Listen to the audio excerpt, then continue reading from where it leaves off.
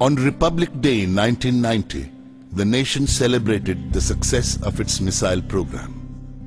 I was conferred the Padma Vibhushan along with Dr. Arunachalam. Memories of the Padma Bhushan awarded a decade ago came alive. I still lived more or less as I had lived then, in a room 10 feet wide and 12 feet long, furnished mainly with books, papers, and a few pieces of hired furniture.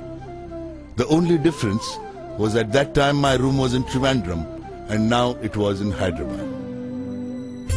The mess bearer brought me my breakfast of idlis and buttermilk and smiled in silent congratulation for the award.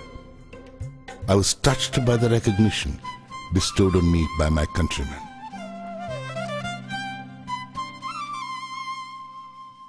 A large number of scientists and engineers leave this country at their first opportunity to earn more money abroad. It is true that they definitely get greater monetary benefits, but could anything compensate for this love and respect from one's own countrymen? On the 15th of October, 1991, I turned 60. I looked forward to retirement and planned to open a school for the less privileged children. It was during this period that I decided to put down my memoirs and express my observations and opinions on certain issues. The biggest problem Indian youth faced, I felt, was a lack of clarity of vision, a lack of direction.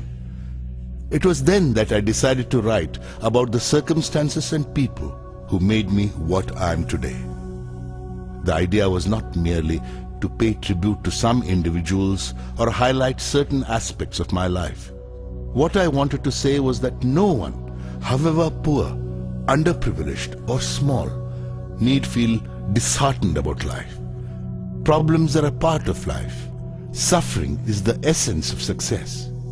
As someone said, God has not promised skies always blue, flower-strewn pathways all our life through. God has not promised sun without rain, joy without sorrow, peace without pain.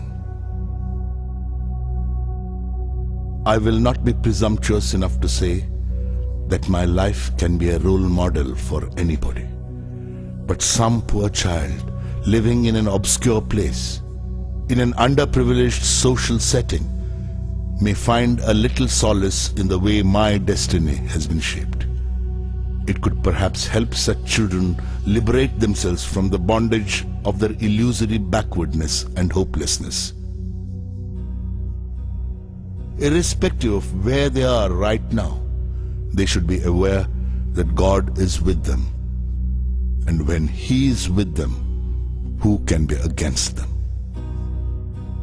Let the latent fire in the heart of every Indian acquire wings, and the glory of this great country light up the sky.